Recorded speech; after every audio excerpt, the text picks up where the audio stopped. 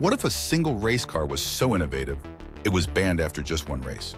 Meet the Brabham BT46B, better known as the fan car. In 1978, Formula One teams were fiercely competing to find new ways to generate downforce and improve grip. Brabham's brilliant designer, Gordon Murray, engineered a car with a large rear-mounted fan. But this fan wasn't just for cooling. The spinning blades actively sucked air from beneath the car, literally pulling it closer to the track and creating an enormous downforce. At the Swedish Grand Prix, the BT46B made its dramatic debut and stunned the world by dominating the race with superior cornering and speed. Rival teams immediately protested, claiming the fan violated the rules. But Brabham cleverly argued it was primarily for engine cooling, a loophole in the regulations. The FIA allowed the victory to stand, but under intense pressure from other teams, Brabham voluntarily withdrew the car from competition. The fan car's legacy?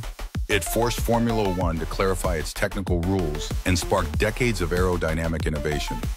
Few cars in history have left such an immediate and lasting mark on the sport. For more intriguing tips, like and subscribe.